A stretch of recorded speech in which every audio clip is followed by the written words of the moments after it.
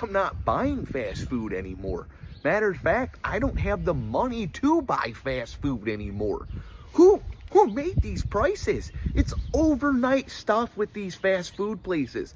One night it's like, yeah, dude, everything's $1. Let's roll here, dude. I love fast food. You can live on this. This is the blue collar food. Then bam, overnight it's like, hey, guess what? Your Arby's is $53.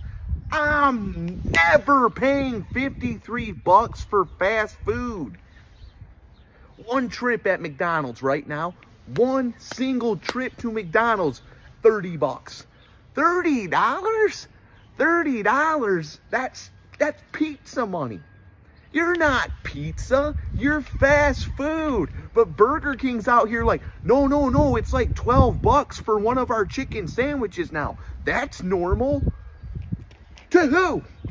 To who and where did that ever get normal? And then Taco Bell now has the audacity to be they're gonna be the guys who are like, hey, we're also gonna be expensive now. Even you, Taco Bell? I'm done with fast food.